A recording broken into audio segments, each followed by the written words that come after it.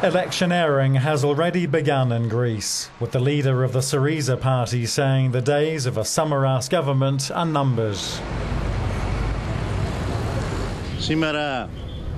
The leader of Syriza says today the government of Mr. Samaras, which for 2.5 years ransacked our society and had already decided and agreed on new austerity measures, is over. With the will of the people, in the coming days, the laws on austerity will also become a thing of the past. However, Samaras appears confident that his coalition can do well in the snap election, even though Syriza is ahead in the polls. The Prime Minister says we managed to do a lot of things in the last 2.5 years and to get very close to final redemption.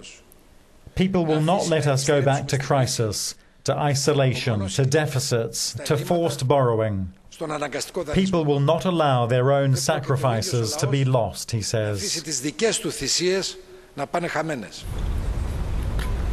The outgoing president, 85-year-old Kyrillos Papoulias, stays in office until early March.